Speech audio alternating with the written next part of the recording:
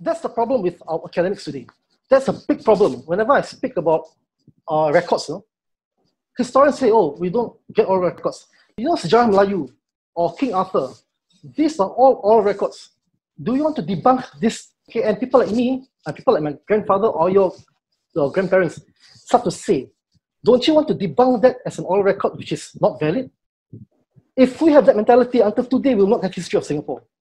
If you still think that oral record is a rubbish, then what's the point of having genealogy and having oral records and having expert oral academics? And so the family tree is a window to history. One way to know your culture is to draw a family genealogy. It's so valuable that when multiple strands placed together could reveal one historical fabric of a forgotten clan or nation. It also debunks negative perceptions, like the boogeyman.